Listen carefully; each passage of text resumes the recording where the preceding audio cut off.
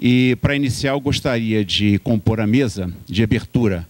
Então, eu gostaria de chamar o senhor Henrique Vasques, que representa a OPAS, Itizia Laris Goitia, representando a Organização Mundial de Saúde, e Patrícia Fernanda Toledo, representando o Ministério da Saúde.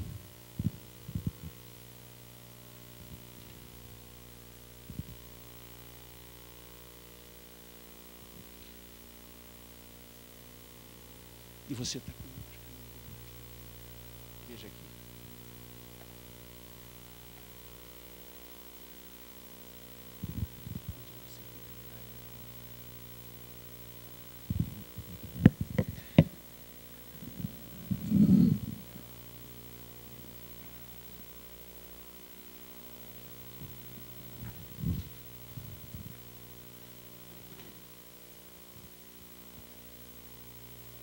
Gostaria de começar, então, convidando o senhor Henrique Vasques para poder falar em nome da OPAS. Obrigado.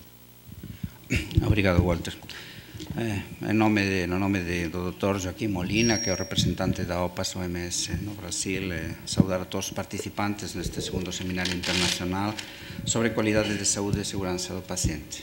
Em particular, queria saludar o Dr. Walter Mendes, da Fundação Osvaldo Cruz, a Patrícia Fernandes, da Anvisa, que é em representação do ministro Alexandre Padilla, do Ministro de Saúde do Brasil, a minha colega Itziar Laris Goitia, da OMS, da área de qualidade da segurança do paciente, de qualidade de atenção, com a que volto a coincidir depois de muitos anos.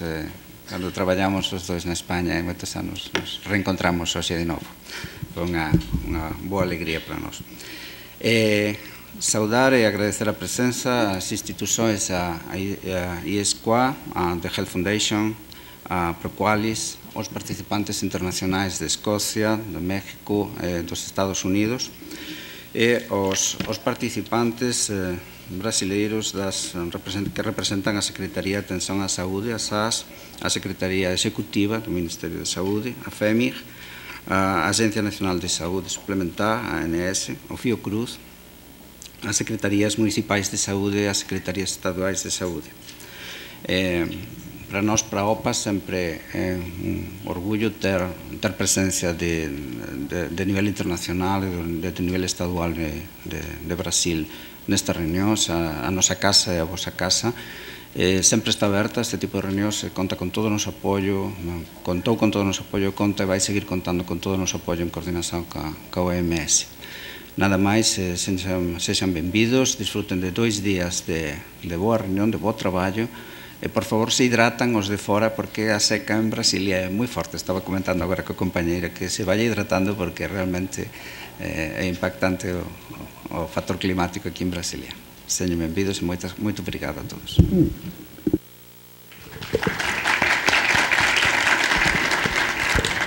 Eu que agradeço e gostaria de cumprimentar Henrique Vasques e, através dele, cumprimentar todos os funcionários da OPAS que foram extremamente gentis, extremamente parceiros na organização desse seminário.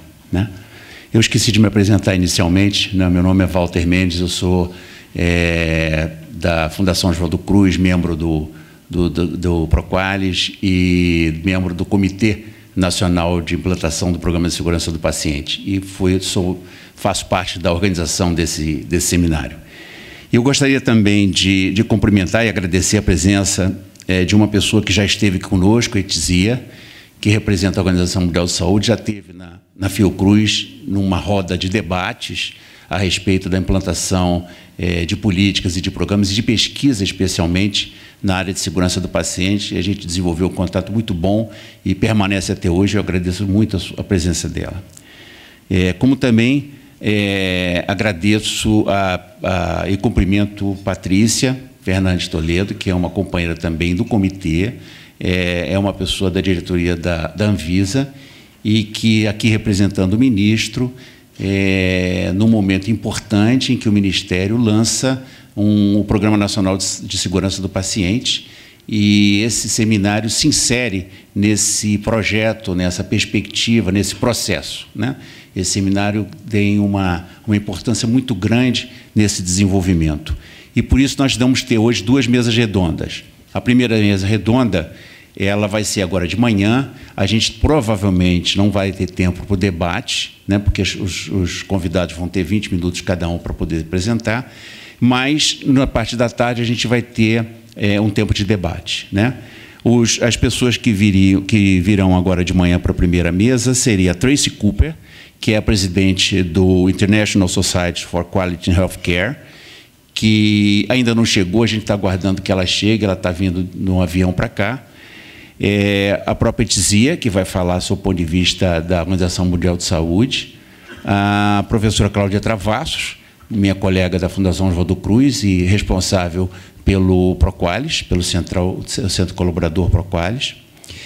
E à tarde, e Jonathan Riddle Bamber, que é da Health Foundation, que é uma instituição inglesa e que tem um contato muito bom desenvolvido com o Proqualis, e seria muito importante ouvir essa experiência dessa instituição.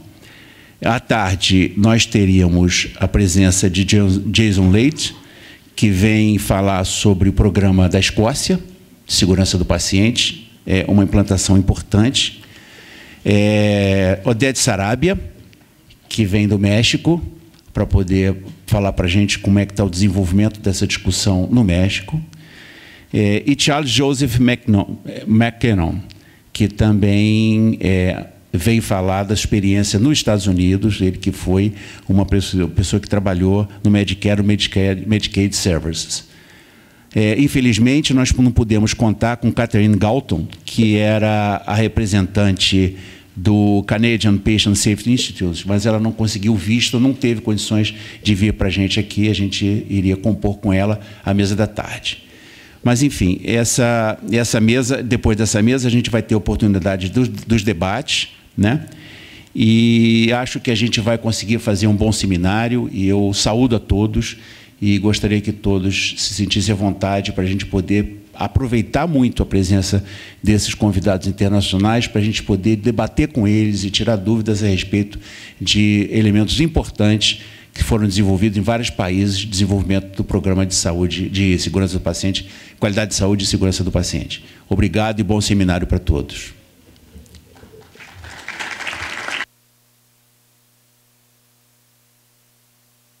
Gostaria de passar, então, a palavra para Etizia Lazigrotia. Eu falei seu sobrenome corretamente? Muito bem. Bom dia, Dr. Walter Mendes, Dra. Fernandez de Anvisa, my colleague from PAHO, Dr. Vasquez, representatives from Mexico, US, Scotland, and colleagues from the Health Foundation, ISQA, and other institutions, especially colleagues from Fiocruz and Proqualis. It is a pleasure for me to be here today. It is an honor to represent the patient safety program of the World Health Organization and to give this address as well on behalf of Dr. Edward Kelly, the director of the program, who could not be here today.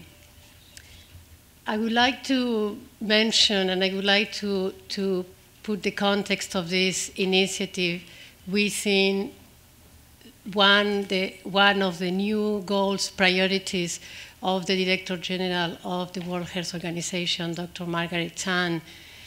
She just issued a new global health goal, the attainment of universal health coverage, as a theme, as a goal to expand access and equity in the delivery of health care.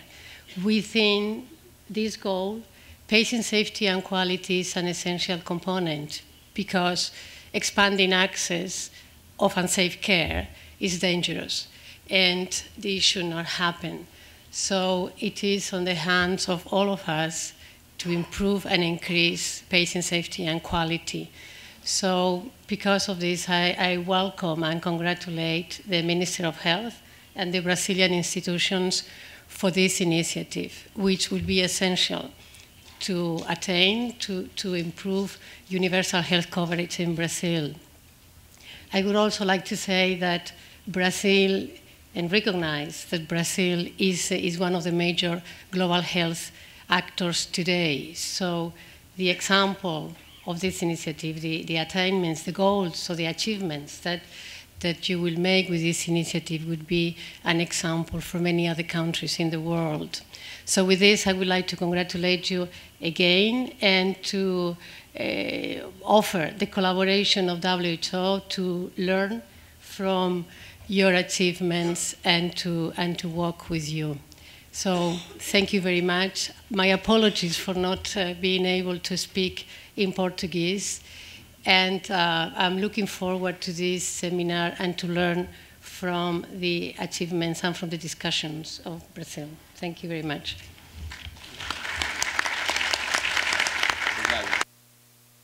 Obrigado, Itzia. Passar a palavra agora para minha colega Patrícia Fernanda Toledo. Bom dia a todos. Quero cumprimentar a doutora Itzia, doutor Henrique, doutor Walter Mendes. Quero aqui justificar a minha presença nesta mesa. Na plateia há pessoas com muito mais responsabilidade do que a minha função.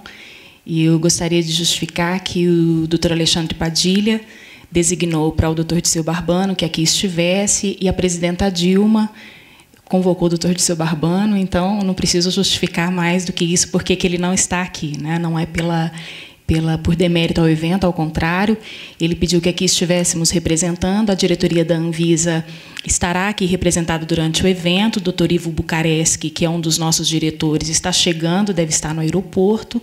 E eu, como representante, uma das representantes da Anvisa no comitê para a implantação do Programa Nacional de Segurança do Paciente, fiquei com a grata satisfação de fazer as vezes aqui da agência nesta abertura. Então, eu quero dar as boas-vindas a todos, dizer que esse esforço tripartite do Estado brasileiro, do Ministério da Saúde, da Agência Nacional de Vigilância Sanitária e da Fundação Instituto Oswaldo Cruz vem tentar dar resposta para aquilo que o mundo já clama há algum tempo, que é trazer mais segurança e menos dano para os nossos pacientes, para os nossos usuários do nosso Sistema Único de Saúde. Então, dou as boas-vindas a todos, bem-vindos a Brasília, quem daqui não é, bem-vindos a todos os colegas da Anvisa, do Ministério da Saúde, de instituições de saúde, de universidades e do próprio comitê que aqui estão, e um excelente evento a todos nós. Obrigada. Obrigado, Patrícia. Eu gostaria de pedi-la que permanecesse na mesa e convocasse a próxima mesa. Obrigado.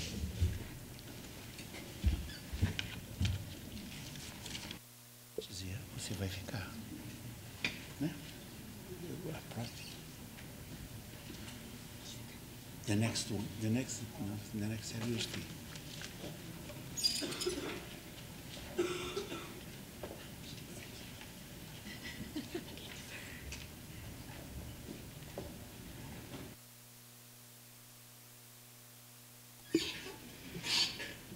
Bem, a primeira mesa redonda deste evento é a mesa redonda Qualidade em Saúde e Segurança do Paciente, aspectos conceituais. Eu gostaria de convidar aqui, na ordem inversa do que está colocado na programação, até por uma questão de pioneirismo do tema aqui no Brasil. Gostaria de convidar a nossa colega, a doutora Cláudia Travassos, que é coordenadora geral do Centro Colaborador para a Qualidade do Cuidado e a Segurança do Paciente do Proqualis, da Fundação Oswaldo Cruz.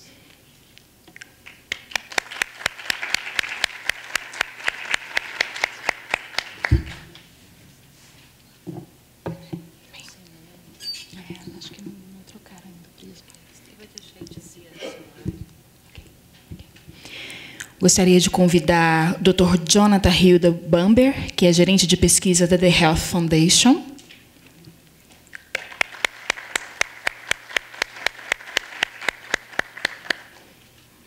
E, novamente, doutora Itzia Larisgoitia, que é a coordenadora de pesquisa e gestão do conhecimento do Programa de Segurança do Paciente da Organização Mundial de Saúde.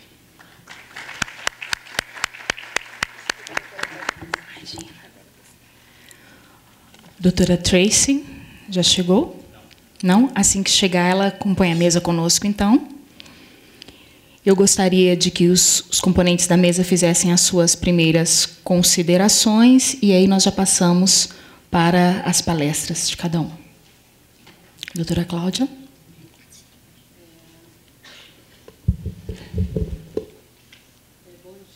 Bom dia a todos. Eu queria primeiro dizer assim da minha felicidade de que a gente esteja finalmente realizando. Eu sei que é o segundo evento que já expressa a importância que esse tema vem conseguindo atingir, quer dizer, no país, no Ministério da Saúde, na Anvisa. E agradecer muito o aceite de nosso convite aos nossos convidados internacionais, porque eu acho que essa troca com instituições e países que já vêm desenvolvendo políticas nessa área há algum tempo, certamente nos ajudará muito em procurar caminhos mais férteis, né, e mais rápidos para melhorarmos a qualidade do cuidado e a segurança do paciente no nosso país. Dr. Jonathan.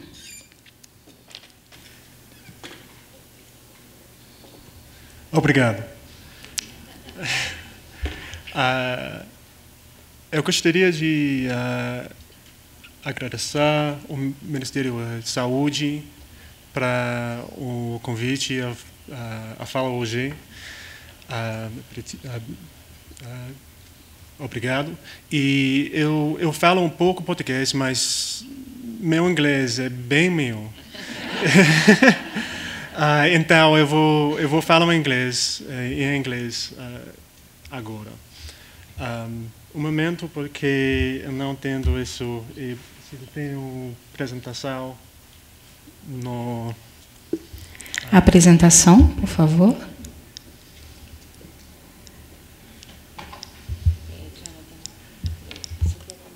Pode ser, pode ser. Dr. Jonathan será o primeiro. É terceiro, né?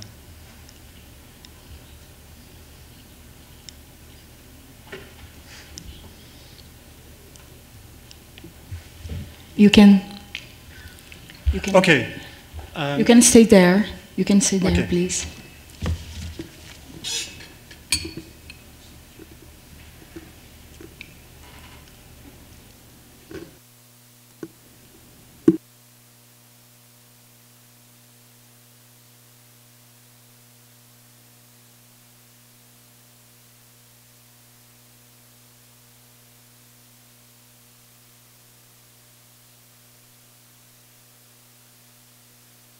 I'm going to talk today briefly about the work in quality and safety within the UK.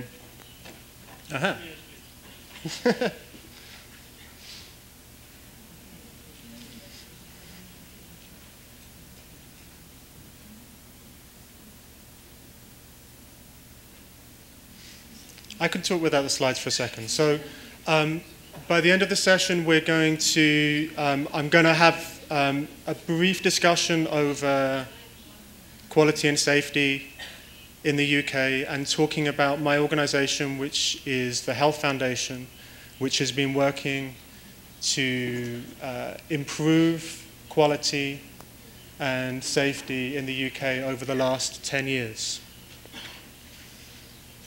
Bon? Okay. And hopefully provide a little bit of reflections which may have relevance for the Brazilian context. And also, I'm hoping to, for the rest of this session, to learn about the experience of quality and safety in Brazil to bring back to the UK. So I'm going to talk a little bit about my organisation that I work for. So we're an independent charity working in healthcare. So we have no connections with, no formal connections with government or any agency with particular agendas. Our mission is to improve the quality of healthcare within the UK. And the UK is including the 4 main countries of England, Scotland, Wales, and Northern Ireland. Our work includes international links with major quality improvement organizations like the Institute of Healthcare Improvement in the US, and more recently with Proqualis, part of the Fundação Oswaldo Cruz. We also do some international work, but it's mainly UK-based. All the information I'm talking about today is available on our website, which you can see at the top of this presentation, www.health.org.uk. Unfortunately, this is all in English, but we've been working with Claudio and Camila Lejojo from Proqualis to get translations into Portuguese of some of our major publications, which will be available soon. So we have been focusing on quality and safety since 2003 and have a wealth of experience of some of the things which can be helpful for quality and some of the lessons that we've learnt on things that we probably would have done differently. I've been working for the Health Foundation for 6 years now, managing, commissioning, and disseminating research on safety and quality. And my main role is around knowledge translation, so working on how evidence from this work can be relevant to healthcare professionals and policymakers within the UK. So I'm going to talk a little bit about the history of the National Health Service in the UK to provide context for those who are not familiar. My apologies for those who know the NHS. So this was created in 1948 as universal free healthcare for everybody in the UK. It's paid for by tax on employment and is still largely funded through this employment process. So if you receive any healthcare within the UK, then you don't have to pay for it. The 4 countries in the UK manage their healthcare separately. I know that Jason Leach is going to be talking about the Scottish experience. So taking an example of the amount of money spent, and these numbers are a loose translation from pounds into reais. In the NHS, we're currently spending over 300 billion reais a year on our health system, which translates to approximately 7,000 reais per head for every individual, which is considerably more than the figures that I currently have on Brazil. But interestingly, it's equivalent to the money spent on American healthcare system, which is only providing partial coverage through Medicaid or Medicare. Our history around quality and safety has a long history. That one of the biggest early examples is the work that Florence Nightingale was doing in the 19th century, looking at healthcare-associated infections. And if you look at the history of quality and safety within the UK, there is a regular system of major failings in healthcare systems that the media and governments feel there is a need to have response and change systems, often associated with infection control or maternal and child health. What's interesting about this is that it's relatively unusual for change to take place that actively improves healthcare. But there are some positive examples. A recent example I'll pick up is 2 main publications, one from the US, which has made a seminal change in safety and quality, to Err is Human from the Institute of Medicine in 1999. And within the UK, the Chief Medical Officer of the NHS was involved in this publication, An Organisation with a Memory. And this instigated large-scale changes in patient safety, in particular, and quality. So the Health Foundation's approach, we spend approximately 100 million reais per year on quality improvement and research. The important point here is that although most of that money is on improvement initiatives and development funding for improvements, practical improvements in safety, there is also a fundamental evidence and knowledge generation aspect to this. So we work on trying to build a picture from the best evidence of areas that are necessary to focus on, important to focus on, from research and also expert advice. We fund innovative ideas into improving patient safety, which have the potential, but there's a large failure rate there deliberately to fund innovative ideas to pick up some new approaches which haven't been used before. We focus on large-scale demonstration programs, which we involve fundamentally key people from governments and healthcare professionals, doctors and other clinicians, to ensure that as that work is developing, potential for spread and sustainability at scale. So with the money that we're spending compared to government funding on improvements, it's relatively small, but we have the potential with our independence to fund projects that other people are not. Key to our strategy has been doing two things. Firstly, targeting selectively. So around quality improvement, we could be spending all our money focusing on a range of aspects on equity, on access, on safety, and spreading very thin. But we're focusing our resources deliberately on a few things in order to gain traction and for us to become experts in the field so we can help promote that work. And secondly, this combination of research and knowledge generation with practically changing on the ground. So we try not to fund research which is just for research's sake, that has no application into improving patient safety. So I will go into a little bit more detail over those two strategies to illustrate that point. So with our independence, we can focus on specific aspects which may have relevance in 5 years' time or may have relevance at the moment. Back in 2003, we recognized there was a need to focus on capacity and capability of improvements. This is something that we continue to fund and is continually important. And for example, Jason Leach is a colleague who we funded in 2005 as a quality improvement fellow. And look at him now, he's presenting at a Brazilian conference. We're also fundamentally involved in introducing quality improvement methods into the UK health system. So ideas from industry built upon Deming's work and other manufacturing approaches to improvements, including lean methods and plan, do, study, act cycles.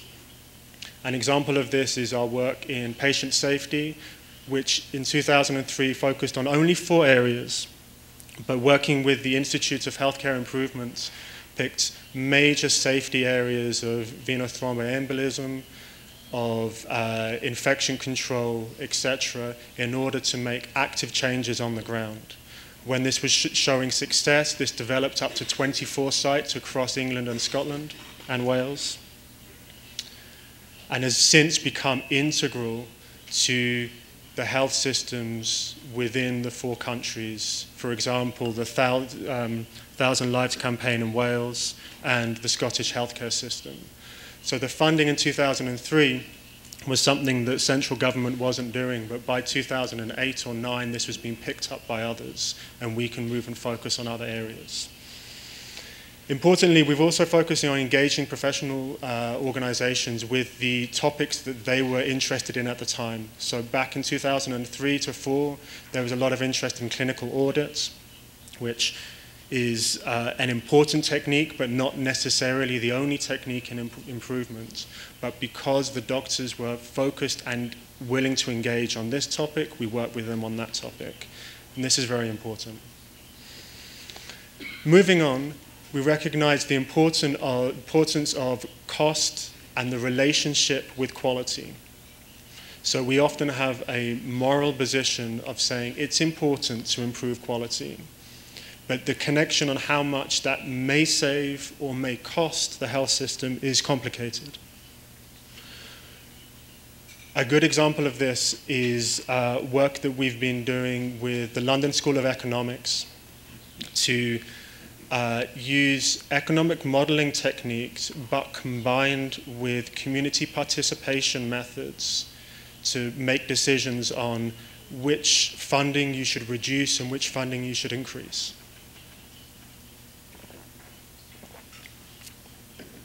More recently, we've been focused much more on person-centered care, so issues of how both clinicians and people with, say, a long-term condition like diabetes can manage their care better. This is something that in 2008 to 2009 that the UK health system was interested in the ideas but not willing to invest large amounts of money in. By 2012, this is something that is building traction. Our approach to safety has changed to still recognize the importance of harm, but also recognizing there are aspects of reliability and recognizing hazards, so future harm, that needs to have more commitment within the UK. And more recently, we've been dealing around improving capacity and engagement in a science of improvements, which I'll go into in a little bit, in a few slides' time. So this aspect of combining best evidence and improvement to patients is extremely important. Any improvement work we do in order to save lives and improve patient care needs to have an aspect of understanding if it has made a difference, but fundamentally also why it's made a difference, using more qualitative techniques, social science techniques of understanding what the mechanisms of change are. Any of our funding of improvement, we make sure that around 10 to 15% of any funding is allocated towards evaluation. And we've been working a lot with researchers such as Professor Mary Dixon Woods from Leicester University to look into how to ensure we have these explanations. A good example of this is looking at the work that Professor Peter Pronovost was doing on reducing infections of central venous catheters in the US, where he showed significant reductions in infection rates. Now, a simple explanation of this is around that it was the technical interventions that caused this change, the introduction of a checklist, the use of particular trolleys which have the available equipment there at the time, the wearing of a mask and a coat. However, further work into this has been showing that the likelihood is it's a combination of behavior change with these technical interventions. Without that extra explanation, it's very difficult to take this information into a Brazilian context or a UK context to say what may work in our situation. The other side of the coin of this work is the importance to develop a more rigorous and replicable method of quality improvement. So some of the techniques in quality improvement have had real successes, but they're quite difficult techniques, and we've been trying to build capacity and engagement in improvement research through funding PhDs and postdoctoral fellowships and promoting the use of evidence through ownership of the BMJ Quality and Safety Journal, and also the provision of a research scan which sweeps over 40,000 journals on improvement to provide a snapshots of 50 interesting journals for people to access. So my reflections on this are that if there were 3 points that I push from my experience to take from the work we've done in improvements, and incidentally this is built upon a publication called Overcoming Challenges in Quality Improvements, is that any improvement must be relevant and engage professionals and policy audiences. Recently within the UK, we have published work on measurements and monitoring of patient safety. I commissioned this work at a time when the environment in the UK needed to have an overview of potential measures and metrics. But while hiring leading academics to invest in this research, we're also engaging leaders of healthcare in England and Scotland and Wales and Northern Ireland. So once this is published, there's potential for that to be integrated into those systems. Secondly, there's importance of adapting solutions for specific situations. It's very tempting to provide single messages of this is the best evidence of what you should do to reduce adverse events, and then make everybody do that. However, there is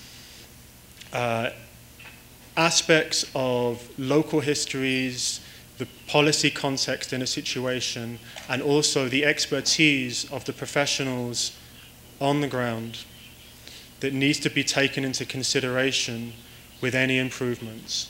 So with flexibility to adapt the solutions, you have more chance of achieving success. I'll quickly go through an example that illustrates some of the difficulties with guidelines and providing one single, this is the way you should do this. Now, in a relatively small hospital in a town in the UK called Bristol, a colleague of mine, Professor Tim Draycott, looked at the fact that for obstetrics, for maternity care, there were 328 different separate guideline documents on how to deliver a baby. On an average of 10 pages for each one, that's 35,000 pages of guidance on how to deliver a baby. And then people were asking, why is this not implemented? It's impossible. So with annual training programs where everybody within the unit, regardless of their seniority or juniority, that they have to be engaged in training programs of looking at how do we implement best practice for our context, for our situation. They've achieved the lowest APGAR rates in the known literature. So this isn't easy, but needing the time to adapt your work is important. And finally, a cautionary message around considering the side effects of change. Sometimes you think you're going to do something and you may achieve something else. The something else might be good, but it often is different. And I'll quickly go through a quick example. So in the UK, in 2003, the National Health Service quite appropriately thought it would be good to learn from aviation, who had a system of incident reporting where they would collect incidents on risks or harm to people flying and have a rapid response system to investigate that. Now, across the global aviation field, they were picking up approximately 10,000 incidents, which, although that's a lot, that was still possible for people to investigate each incident, look for the root causes, and implement changes. Within the English National Health Service alone, this reporting system was collecting 1.4 million incidents every year. And what happened with that is it was impossible to investigate those incidents. There was too much information, and the system became a research tool, which is an interesting research tool and has value, but was not doing what it was intended to do, and there was no ability for improvements. So even with good intentions, it's very difficult. Well, it's important to reflect on how you can try to do something, and maybe it'll end up being something else, and then you may need to adapt as you go along. So those are my final reflections, and I'd just like to thank Professor Claudia Travassos and Camilla Lajolo for some support in producing this presentation, and other colleagues from the UK that I've drawn from their research. Thank you.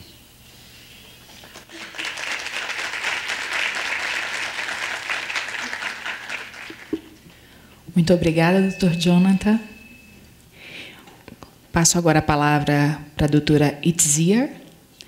Doutora Itzia, que é coordenadora de pesquisa e gestão do conhecimento do Programa de Segurança do Paciente da Organização Mundial de Saúde, para nos trazer as suas considerações.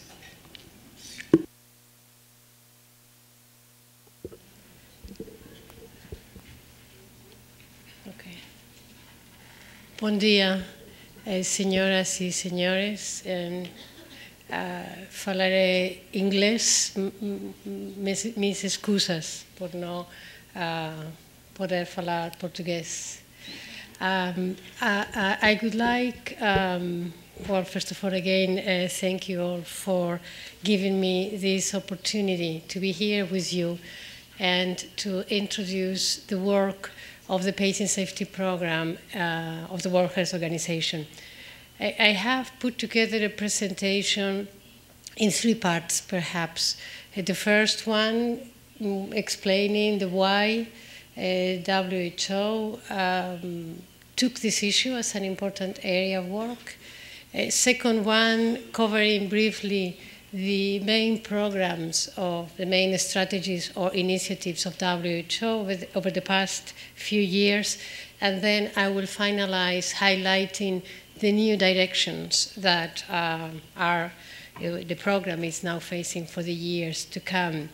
So perhaps first as a start, I thought of just starting from the stage where I think most of the healthcare professionals and most of the people who work in the health sector is. And this is in the belief of the wonders of medicine, the belief of the power of science, and of the many things that medicine can do.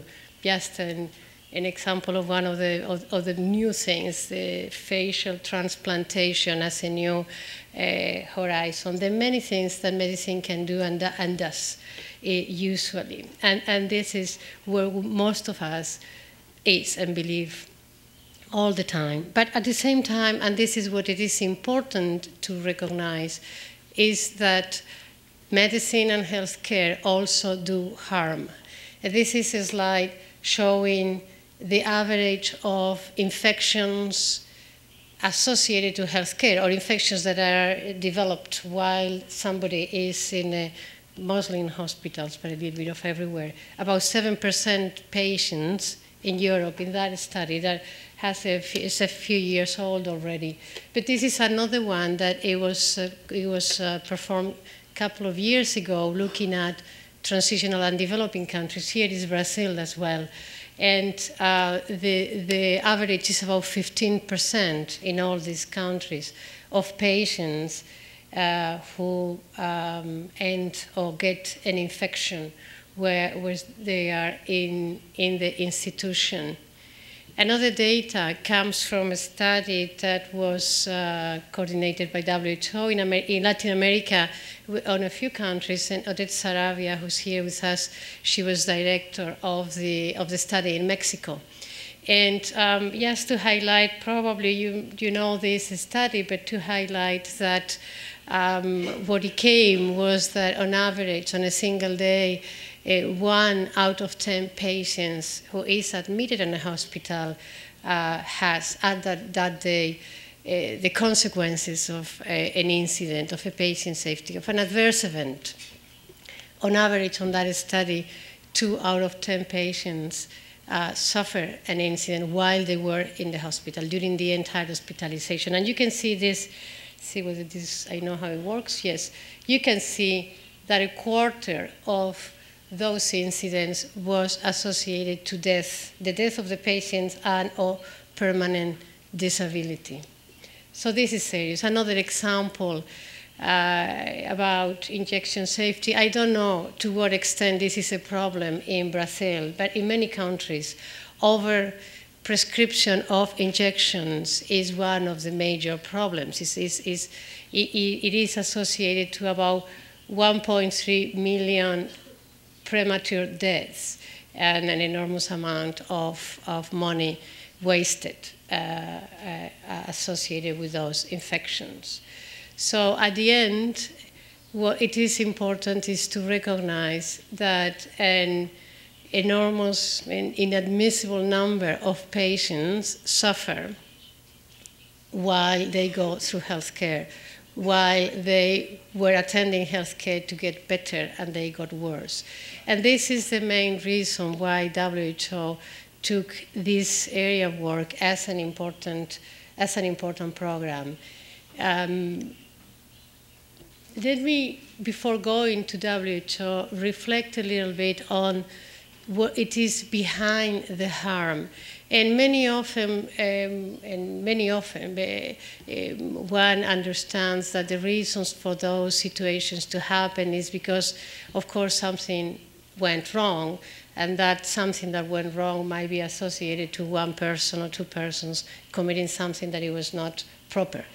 While looking at the causes that are behind, there are many issues that are not related to a single person or a single person's issues that have to do with how the system is organized. And you can see here a list of areas that were considered as global priority areas to improve patient safety by a panel of experts of WHO a few years ago. And you can see that are issues that have to do with substandard drugs, for example. This is a main prevalent problem in many countries in the world. Issues having to do with communications and coordination of staff and healthcare personnel between them and with patients. Issues having to do with knowledge, competence, training of personnel, and many others, as you can see here, unsafe injection and blood practices, for example, having to do with blood transfusion and how these are being conducted. Poor safety culture, the fact that devices and processes don't contemplate the human factors approach and the risks to mistakes. Issues having to do with misdiagnosis, etc., etc. So this is to say that what it is essential in developing patient safety programs is to recognize the systems approach versus the sometimes more easily way to tackle this issue, which is to blame individuals. Important to recognize that when humans fail, as this sentence expresses, it is related to problems with health systems, tasks, and processes, the way that they are designed, rather than with individuals. So with this in mind, WHO set up a special program, the Patient Safety Program.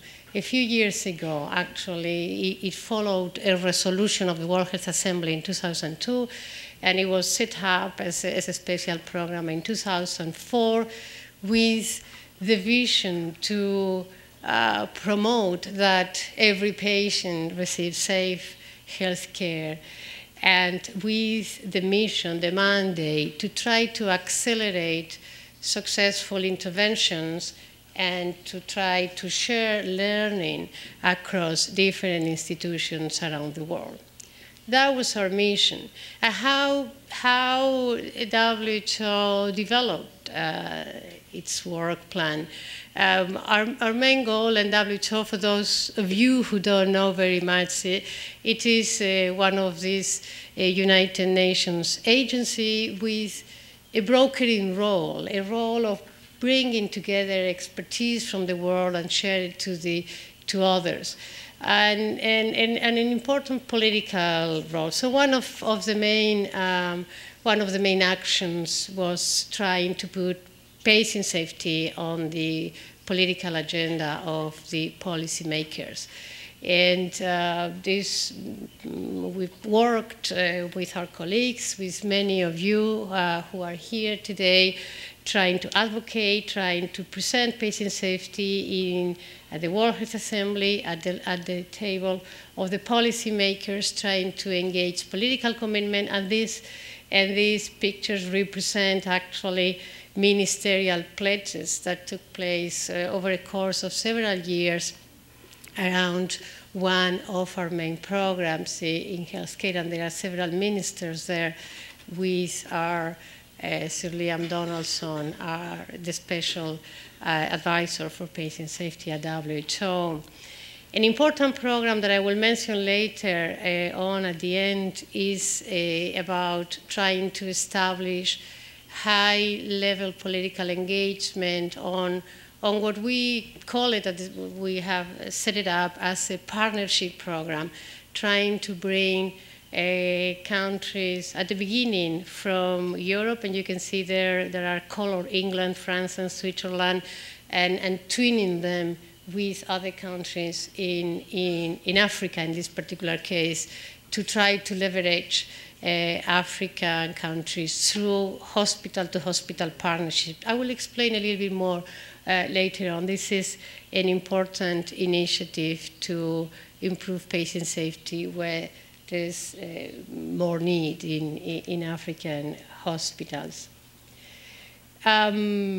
Importantly for WHO is strengthening patient engagement and actually bringing the patient's voice into the political and the policy debate. And WHO set up a program of work called Patients for Patient Safety, where at the moment there is a network of about 200 patient safety champions in the world.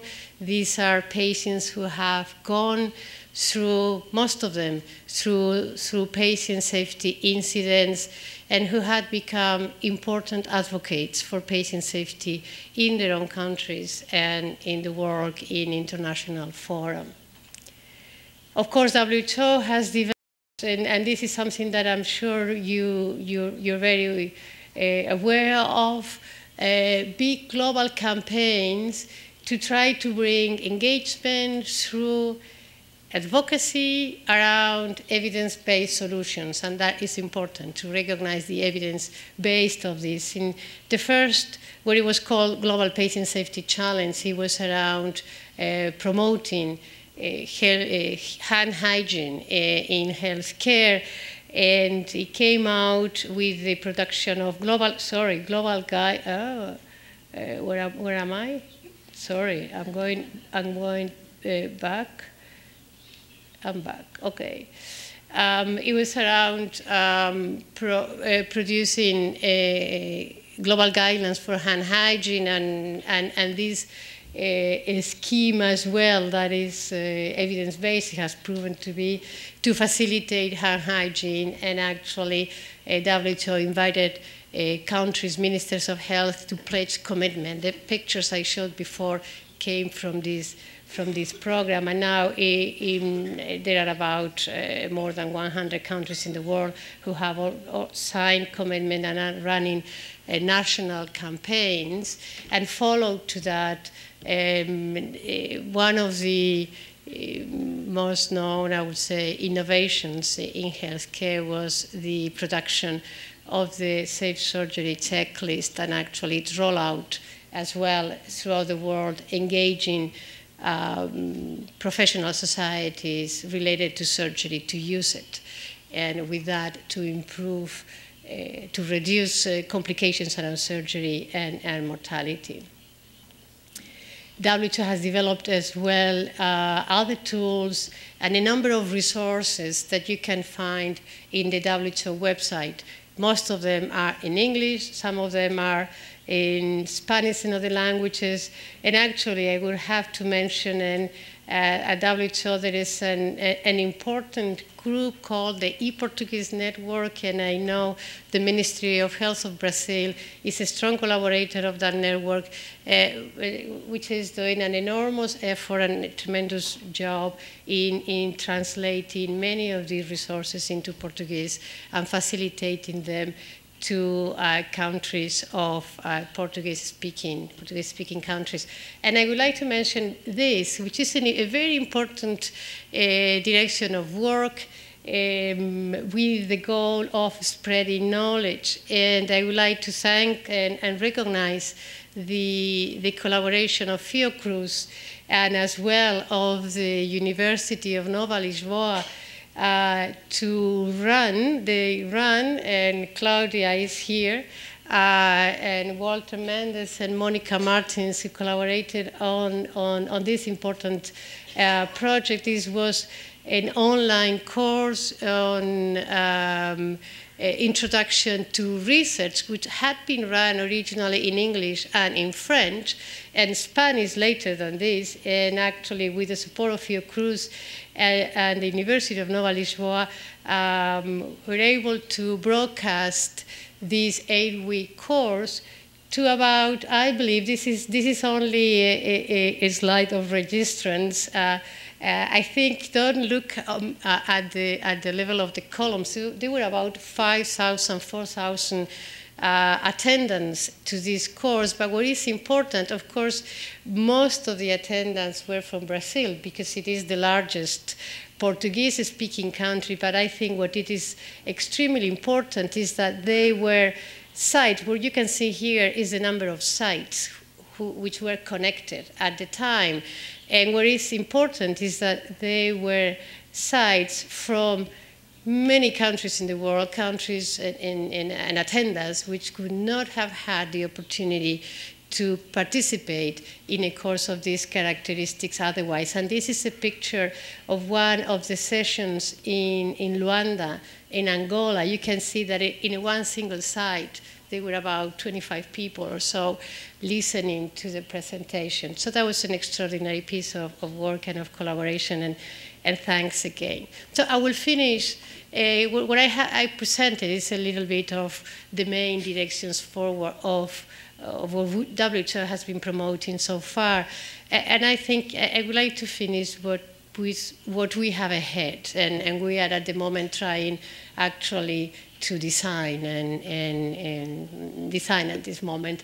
Perhaps starting with what I mentioned at the beginning in the introduction. Dr. Margaret Chan, the Director General of WHO, has issued a new goal, a new global health goal for the next few years. And this is about promoting and trying to achieve universal health coverage.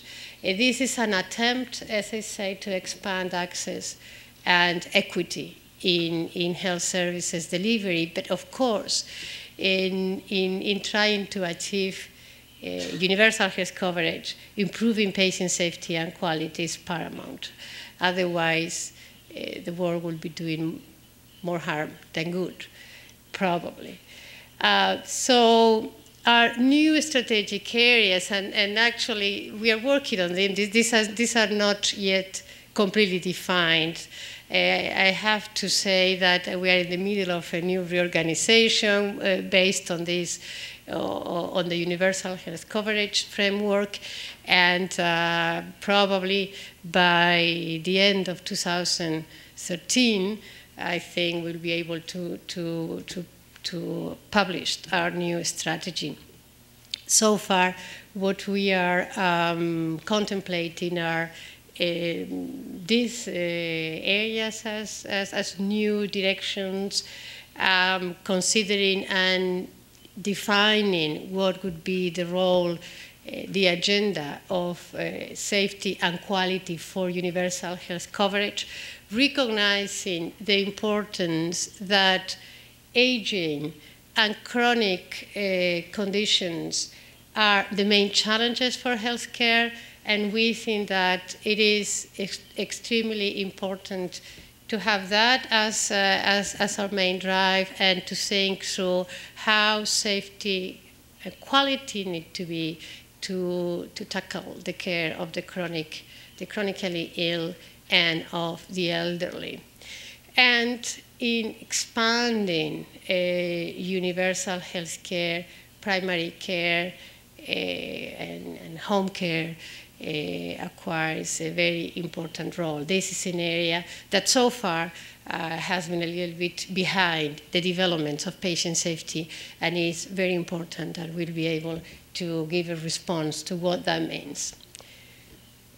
Among these, well, I will go through this. Our tasks would be to provide leadership, bring knowledge, and provide solutions, and most importantly, engage healthcare actors in the world to facilitate, to learn from and facilitate improvement. So we have ahead what I mentioned before. Perhaps I would like to highlight what is in blue here. Among our goals is to be able to produce a report. This is only a report, what we call a World Health Report on safety and quality. Will have a different name, but the goal would be to advocate for WHO to bring a strong advocacy tool for patient safety and quality. Hopefully, this report, our schedule is that it will be for late 2014, we're hoping. We are advancing on trying to define the content of a safety agenda for primary care, which again, it will be for the future, for next year and the following one. A very important area of work I did not mention when I reflect on the achievements of the past few years, but it started a few years ago, is about education. And WHO developed already a multi-professional guide, we call it, for education in patient safety for the multi-professions that are related to healthcare. Our goal is to expand the use and implementation of this guide, and to complement the guide with a suite of different tools that could facilitate and expand education. What is clear is that it's extremely important that healthcare workers, professionals, clinicians understand patient safety and quality, and it is essential to improve education. And importantly, WHO is at this moment working with its partners in the development of a new guide for leaders this time, not for clinicians, but for those who govern healthcare, for professionals from ministries of health, from health authorities, from the administration. Of course, WHO will continue developing tools, and I would like to introduce one which is about to be released, hopefully, in 2015, and it is a new checklist for safe childbirth. This is a checklist that it has been already produced to the proof of concept. It's been developed, and at the moment, it is part of what we have called the WHO Safe Childbirth Checklist collaboration. What this means is that WHO is inviting anybody, any institution, any academia, groups, NGOs, who would like to test the implementation of this checklist in their different contexts, to do it and to share the learnings with WHO. Our hope is that by 2014, we together, collectively, will have collected sufficient information on how the checklist behaves in different contexts. At the moment, this collaboration was issued a few months ago. There are about 12, 13 institutions from different countries of the world, and there is one hospital from Brazil as well that is part of the collaboration. And they're translating it. Actually, I should mention again, our colleagues from the ePortuguese Network have translated the materials into Portuguese, and they are available to any institution who would like to join and collaborate and share the learnings with us. Our hope is that 2015, by last year of the Millennium Development Goals, WHO will be in a position to issue and publicly release the checklist for wide use all over the world. Promoting the patient safety culture is one of our main goals, and WHO will launch another global campaign in 2014, this time around medication safety. At the moment, we're trying to pull together the evidence based around different interventions, and by the beginning of 2014, we'll be able to identify a topic area and after issue a global campaign inviting healthcare institutions to join this initiative. And as I mentioned before, when I talked about the partnership program, fostering engagement is among the main goals of our institution.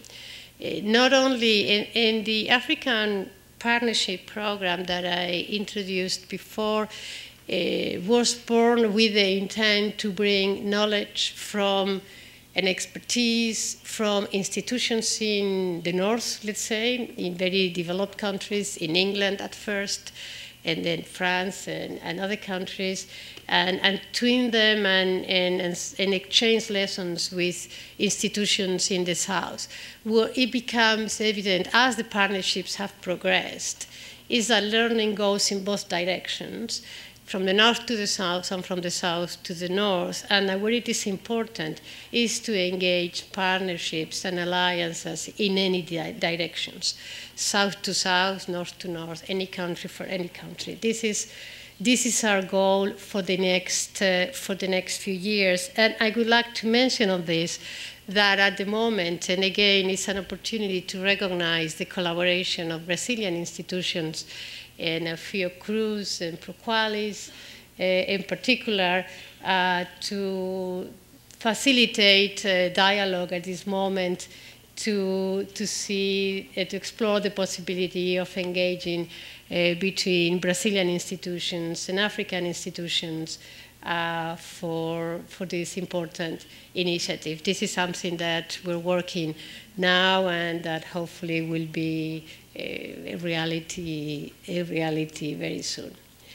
And with this, I would like to finalize, perhaps inviting you all here to work with WHO, to share your learnings with WHO, and facilitate spreading the lessons, fostering patient safety culture, and with the collaboration of all of us to improve safety and quality and expand or achieve universal healthcare to what we can between all of us. So thank you very much. With this, I finish. Thank you.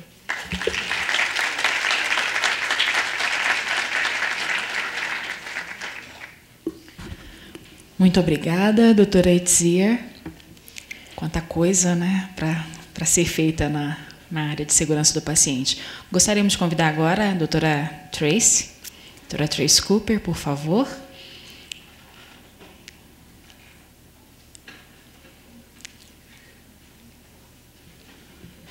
Welcome. You can start your presentation now, please. Thank you. Bonjour. Thank you very much to colleagues on the front desk, and a slight apology for us being late. Myself and a colleague, Trina Fortune from ISQA, we flew into Rio de Janeiro last night and had the joy of being escorted by José Noronha through to Brasilia because we wanted to fly over your country. So apologies for being a bit late this morning. Thank you so much for your kind invitation. It's a great honour and privilege to be here, and it's my first time in Brazil, so I'm delighted and keen to experience it for the next few days. What I've been asked to cover is a number of different aspects around global quality and safety and some of the national aspects for quality and safety. So if I may, what I'd like to talk about initially is a little bit about ISQA, the International Society for Quality in Healthcare, what we do, who we are, and there may be a couple of people in the room who have been engaging with us over the last number of years. And then, if I may, I'd like to just touch on what I think is the core of, I hope, what we're all here to do with the different roles and responsibilities that we have, which is about ensuring that every day to each one of us and our family members, we provide a reliable healthcare service.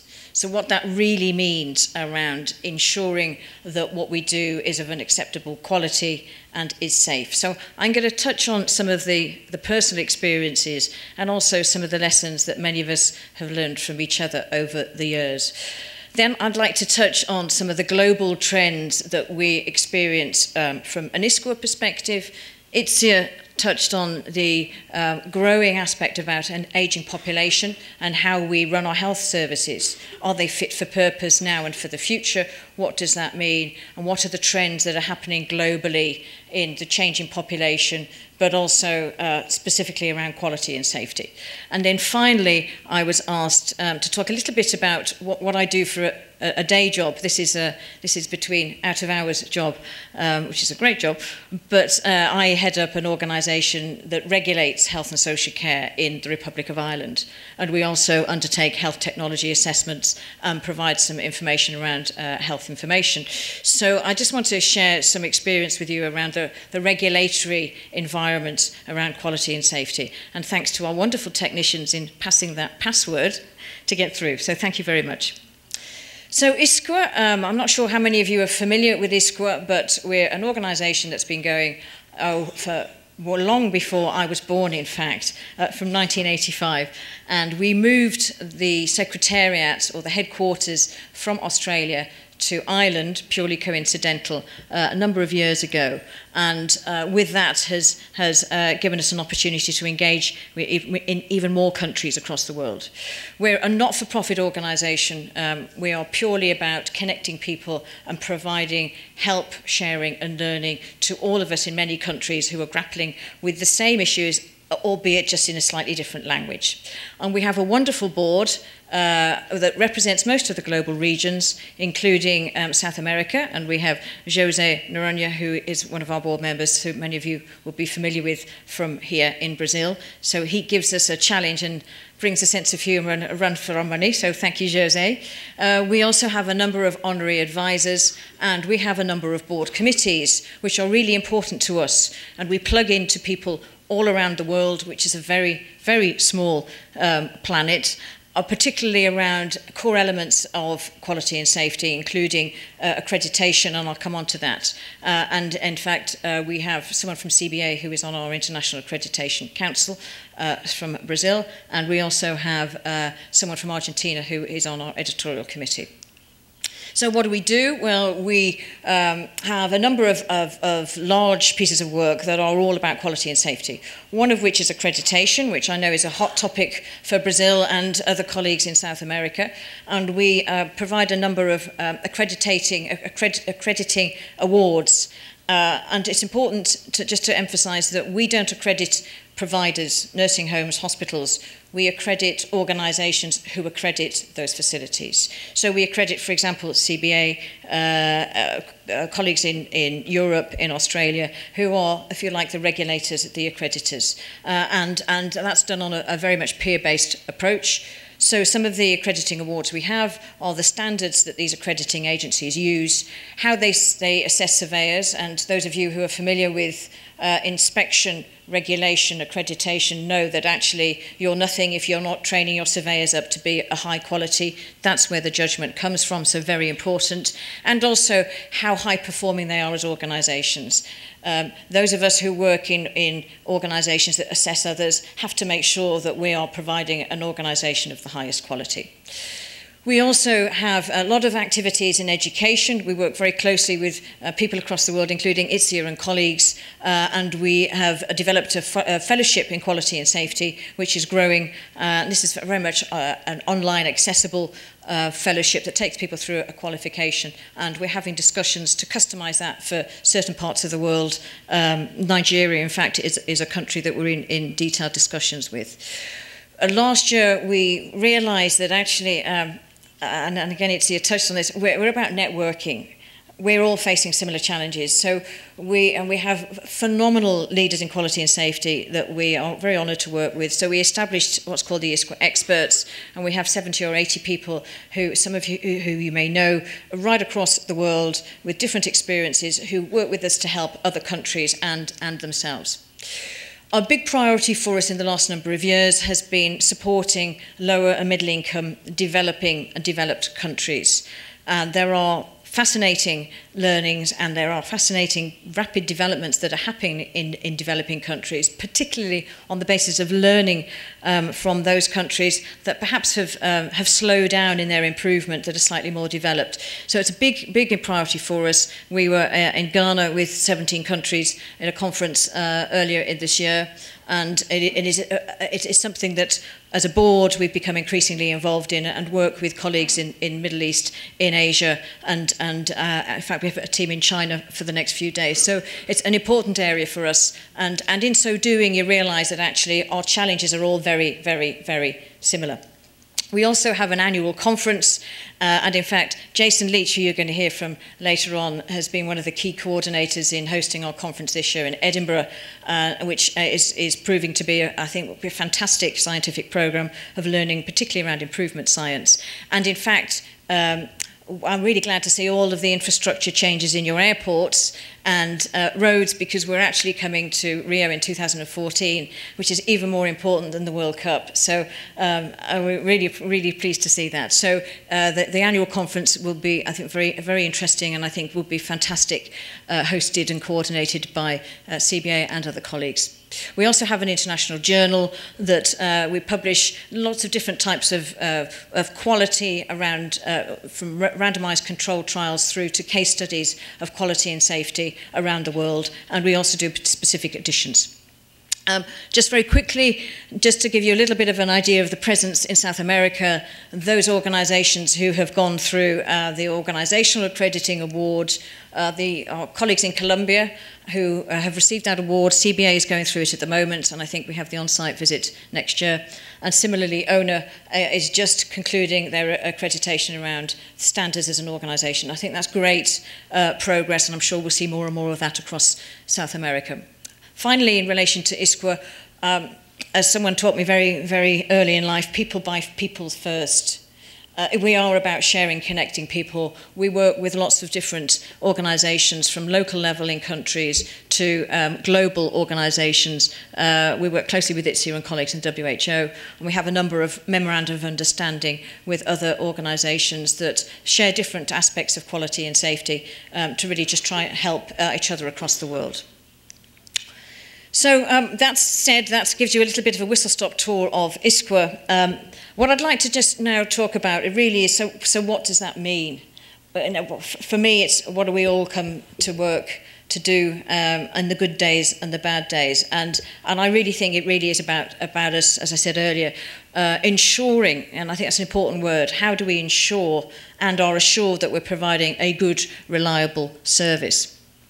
And just to give us a bit of context, and apologies we were late, Itzia may have already done this, but we're no different sitting here in Brazil to Ireland, is where I live, through to France or Australia, where humans services every day to patients, and we face what are often the human factor challenges of that. So perhaps just to give us a reminder, in developed countries up to 10% of patients may be harmed while receiving hospital care. Well-known statistic, I'm sure you're all familiar with that. The risk of healthcare-associated infection in some developing countries is up to 20 times higher than in developed countries. In some countries, the proportion of injections given with needles that are reused without sterilisation is up to 70%. And 300,000 people die, this is 2-year-old data, in India from dirty syringes, 30% of which are reused. More than 50% of medical equipment in developing countries is unusable or only part usable and can result in serious injury or death, and is still used every day. And finally, those of us who flew in, and many people in the room, we're really pleased to say that we have a 1 in a million chance of a risk for flying, but unfortunately 1 in 300 chance of a serious adverse event in healthcare. And it's the common things that we reproduce as errors on a daily basis. I'm often asked, as many people in this room are, so what do we do about it? How do we recognise it? What are the key elements of quality and safety? And I used to have about 15 slides that had all of these lists. And actually, the more we work in our worlds, the more we realise that actually it's really quite straightforward. Thank you very much. Firstly, safety.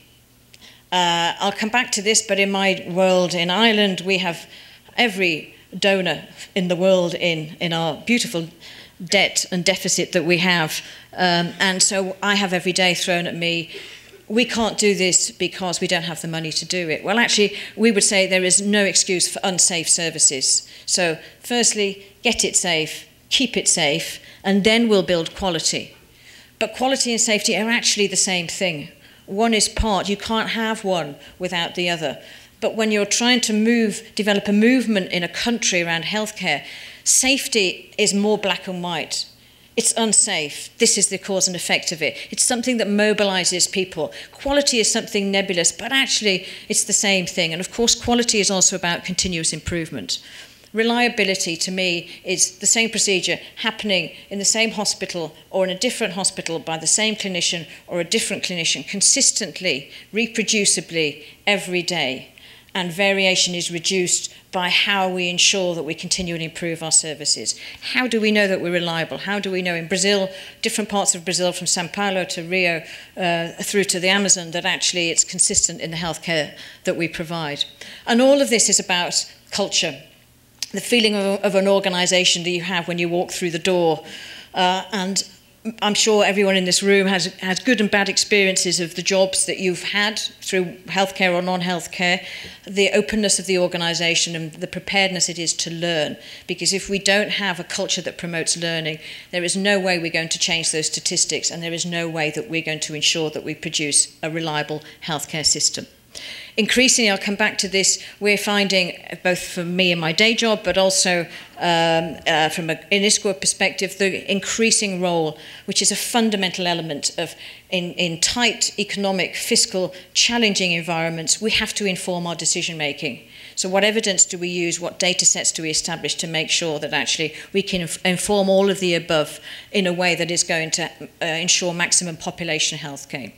But having said all of that, really, it is all about the patient, the person, the older person in a long-term care facility, this same older person waiting on a trolley for 3 days in the emergency department, the same older person who's trying to get an appointment with a GP. It has to be all about the person. So our policies that we have and that we set up are nothing if they're not focused around the 196 million people that you have and how we can try and maximise good outcomes for that population. And trying to put all of those into a coherent framework. Often, I've been guilty of this, I'm sure we all are, we develop these policies and we develop the procedures and we have these fantastic glossy manuals that we pull off the shelf every now and again when we think someone's going to come and check on us. But actually, the systems and processes are only as good as us, as the people who work within them. So as you're setting up policy and we're implementing reform around healthcare services, We have to have the framework. People need to know what's expected of them, what the latest evidence-based practice is. So we need some systems, we need some processes, but actually at the end of the day, our focus should be about how we support each other as humans, because at the end of the day, it's humans that deliver the care to humans. So we have to make sure that as we're driving improvements in health services, that we pay as much attention to the beginning of that sentence as we do the end of that sentence. And just from a human factor perspective, all of the serious adverse events that I've been involved in as far as investigating, been involved in from a national perspective and a local perspective, actually it wasn't the systems and processes, actually it was often the human behaviours that caused the challenge. How we communicate with each other as healthcare professionals, as managers, as government officials, as patients, the relationships. Many years ago, I worked in the NHS in England, and there was a hospital in Wales, South Wales, called Morriston Hospital. And this was a normal hospital providing services to about 350,000 of their local population. And a number of years ago, their cardiothoracic centre closed. And it didn't close because the roof was falling in. It didn't close because they had an overwhelming surge of an infection, a healthcare-associated infection that was just too dangerous. It closed because the cardiothoracic surgeons didn't get on with the anaesthetists, who didn't get on with the theatre staff, who didn't get on with the ward staff, such that it was too dangerous for patients. That was about people not addressing the interactions, the relationships, the behaviours that impact on healthcare. The multidisciplinary team working, if people are interested, there's a man called Michael West who has done a lot of research in Salford University around the relationship between effective teams and patient safety. Teams who are not effective, who are ineffective, normally because people haven't managed adverse behaviours, are more likely to provide unsafe services than those that are effective. Leadership I'll come back to. But to me, the human elements, how we interact, this is all about the culture of the organisation. Yes, you need the framework, but actually we're the ones that interact with each other. The DNA, the feeling you have when you walk into a hospital and you're feeling vulnerable, and how people interact with you. A friend of mine who, one of our directors, was admitted, and wasn't very well recently, was admitted in a hospital in France. A lot of communication, flew back, was admitted into a hospital in Dublin 3 days before a consultant spoke to her. And this is a director of a regulator. Not that that should make any difference. That actually it was about transactional healthcare. It wasn't about interacting with the patient, regardless of what their role was. And I think what's fundamental here is leadership. Everybody in this room, I'm sure, are leaders in your own right. If we walk, I don't know how far the hospital in Brasilia is, the closest hospital or long-term care facility. When you walk through the door, there will be leaders in your reception. There'll be porters who are team leaders. There'll be leaders in healthcare assistants, leaders who will do the right thing for the right reason and who people want to follow. So how as a health system do we promote these people? Leadership doesn't come by job title. These are the people that ensure that the previous slide gets done in a way that is right and correct. And from a national perspective, and forgive me, these are, I suppose, bitter learning of personal learning as well as a number of the countries that we engage with. So what from a health policy perspective and a healthcare delivery perspective does leadership look like? Well, I think with the challenges that we're facing, it really, to me, is about coherence.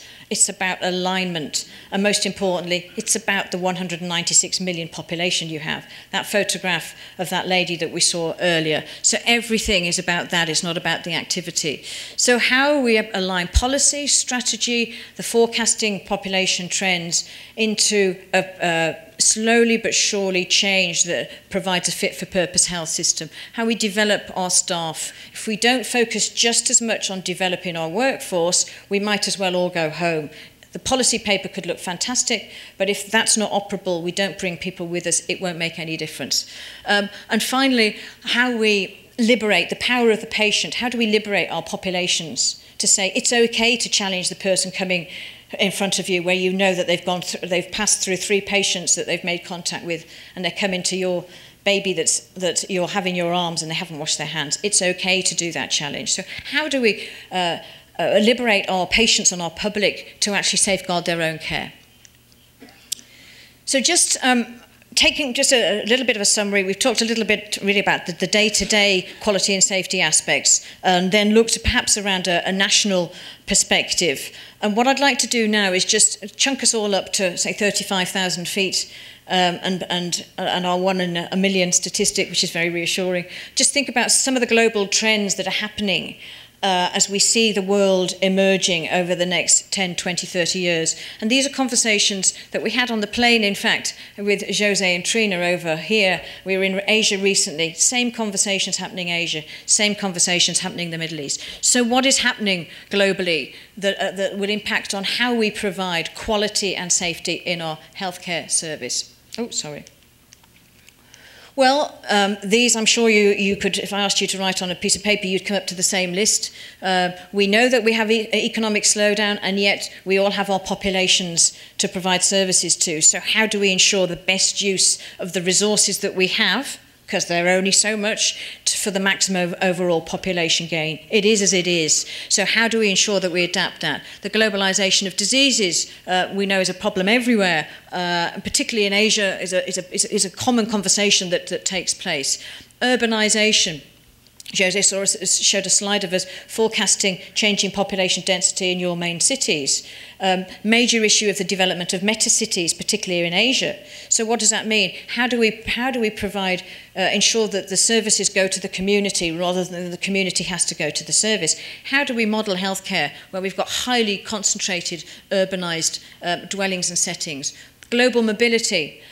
Big issue in some parts of the world more than others. Europe, everybody who is qualified and lives in a member state can work anywhere. Well, that's good and that's bad. Any patient can move anywhere if there's an undue delay. That's good and that's bad, as long as there's a clinical governance framework around it. Medical tourism, how do we adapt to that? Changing in healthcare professionals, what do we do to put in place to make sure that we safeguard the population? The ageing population is a particular challenge. We've heard this, Itzia mentioned, and I'm sure you'll have it, this will be a popular theme throughout the day, but just, I'm sure, again, you know this, but by 2050, the number of people in the world over 65 will equal the number of children under 14. What does that mean for our tax-paying status further down the line? Who's going to look after the aged further down the line? And also by 2050, the over 50s globally will increase from 1.4 to 3.1 billion, which is significant when you start to think about retirement age, pension, funding, how we keep people healthier for longer. What does that mean around social care? Many countries, social care isn't particularly on the agenda.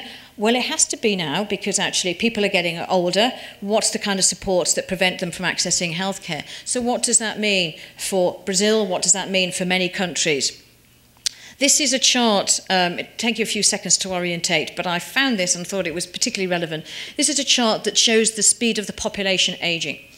So what you have on the top is a timeline from 1860, back in the day, through to 2040. And the bottom blue line is a 7% mark, and the top blue line is a 14% mark. And what they've done, this is an Aging World US census, is look at a number of countries, plot them on the bottom when they were 7% of a population over 65, and then plot them when they became or will become 14% over 65. So you'll see, perhaps not surprisingly, Europe was a gradual incline. North America kicked in more recently. Japan, rapid surge, now longest life expectancy at birth. However, those of you at the back who can't see this is Brazil. So that's the line of 7%, which was around about 2010, to 14% of your population of 65 and over, around about 2030. You know this, I'm sure. But just looking at that, what does that mean around how we run health systems? What does that mean around the fit-for-purpose nature? How do we organise an ageing population, keeping them in tax-paying status, funding, and how we optimise integrated care? Itzia's covered a lot of this. I'm not going to go through some of these, but what I will say is an increasing aspect of we have a finite amount of resources, we have people living longer, fantastic. So how do we inform our decisions?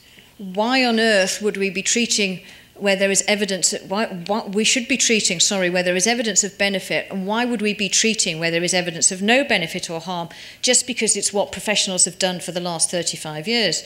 The money is tight, people are getting older, so how do we challenge ourselves to make sure truly informed decision making in how we drive policy and how we use technology?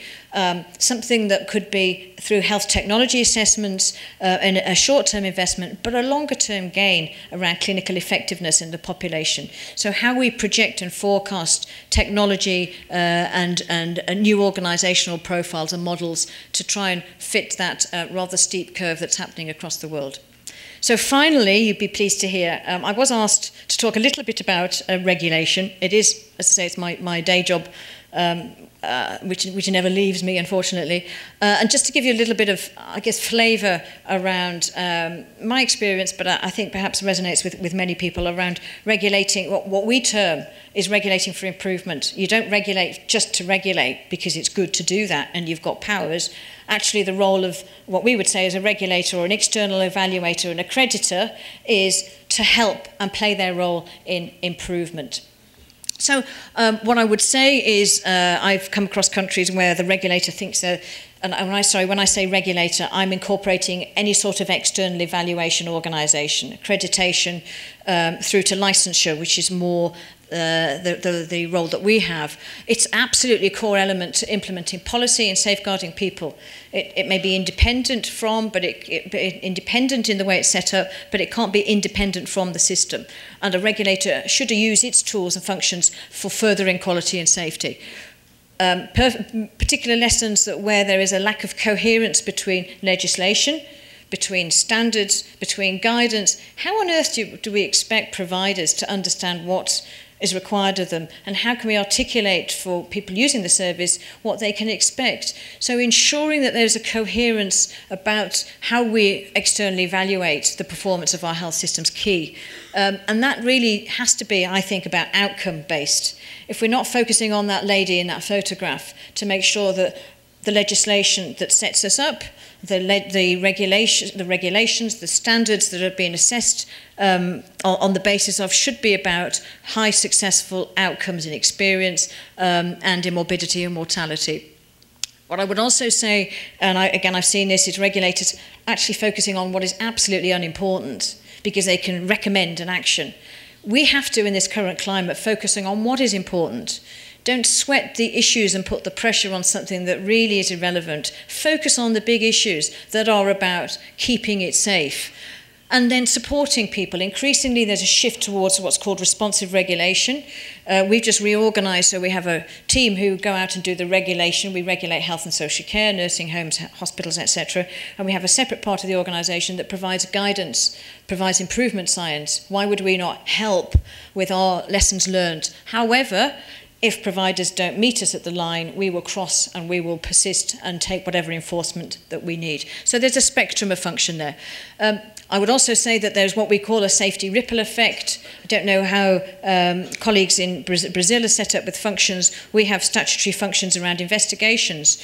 We will always do an investigation, not just about an experience, an investigation that brings us to recommendations for national learning. So what's the safety ripple effect that through the function of a regulator, greater benefits can take place? Really tactical, strategic function.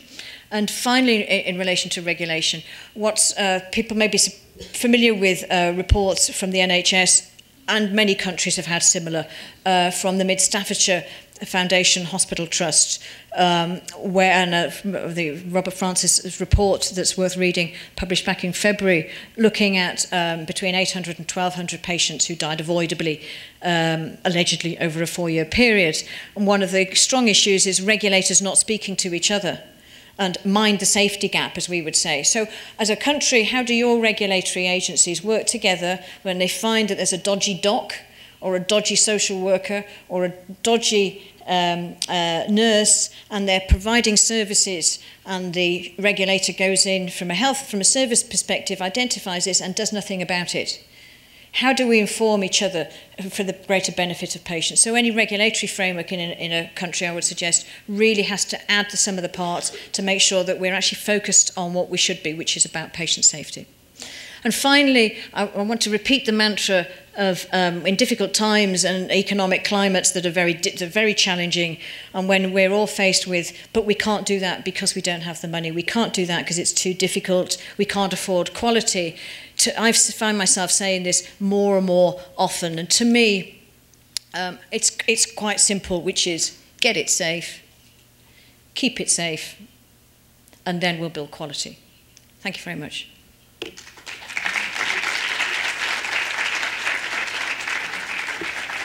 Thank you. Obrigada, Dr. Tracy. You can sit down, please. Nós agora faremos um pequeno intervalo de 10 minutos. Doutora Cláudia solicitou, doutora Cláudia Travassos. Então, um pequeno break de 10 minutos. Eu gostaria aqui de registrar, antes de nós sairmos, gostaria de registrar a presença do Dr. Ivo Bucareschi, diretor da Anvisa, que veio do Rio de Janeiro, como eu havia avisado na abertura. E quando nós recompusermos a mesa, o senhor fique à vontade para estar conosco.